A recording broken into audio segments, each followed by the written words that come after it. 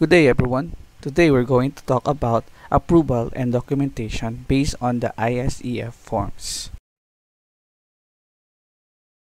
First question now is, what should I do or prepare before I start my science investigatory project?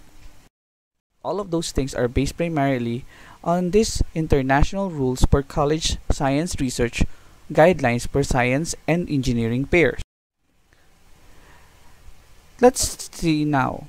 Before the experimentation begins, a local or regional institutional review board or IRB or scientific review committee SRC associated with the ISEF affiliated pair must review and approve most projects involving human participants, vertebrate animals, and potentially hazardous biological agents.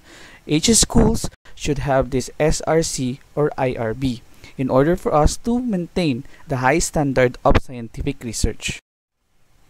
Every student must complete the following: the student's checklist 1A, a research plan or project summary, and approval form 1B, and review the project with the adult sponsor in coordination with completion by the adult sponsor or the checklist for adult sponsor. These are the forms that you need to complete. A qualified scientist is required for all studies involving biosafety, Lab 2 or BSL2, potentially hazardous biological agents and DEA, controlled substances, and is also required for many human participant studies and many vertebrate animal studies. That is Qualified Scientist Form 2.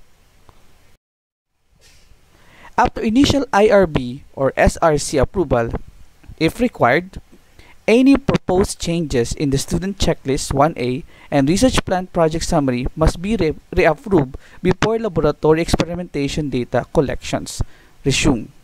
In that case, the SRC or the IRB should be able to look into your research project and ask for amendments or review of your material. And then after that, you're going to return the material and ask for the final approval of your paper. Anything that you need to change must be allowed or must be made before the conduct of the experimentations.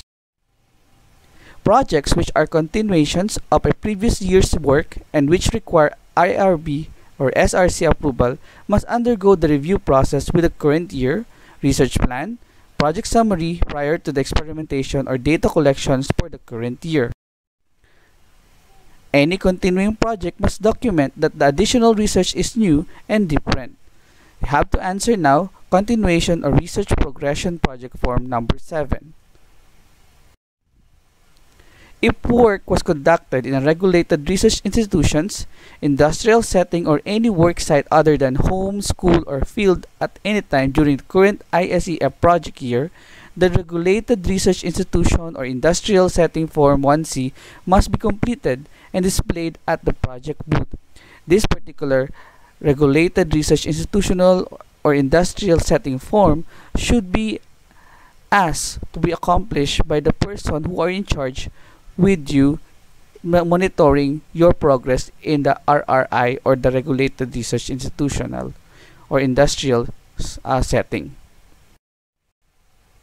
After experimentation, each student or team must submit a maximum of 250 word or one-page abstract only, which summarizes the current year's work.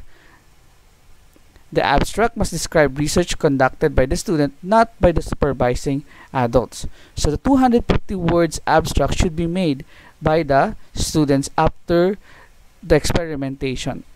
Remember also that the abstract should contain the general problem, the introduction, the brief description of the methods, and also the significance or the significant results of your research paper. Project data book or the research journal and research paper are not required, but are strongly recommended for judging purposes. So in order for us to look into this one, we have to bring this during the competition or during the defense of our research paper. Regional or local pairs may require a project data book or a research paper to check whether your research is original, unique, and you conducted you conducted the research itself. All signed forms, certifications, and permit must be available for review by all regional, state, national, and international affiliated fair or SRCs in which the students participate. This review may occur after the experimentation and before competition.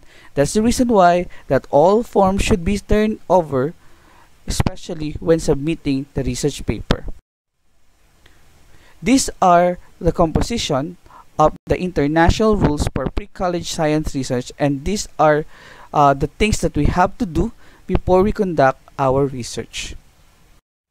Again, thank you very much and enjoy writing your research paper.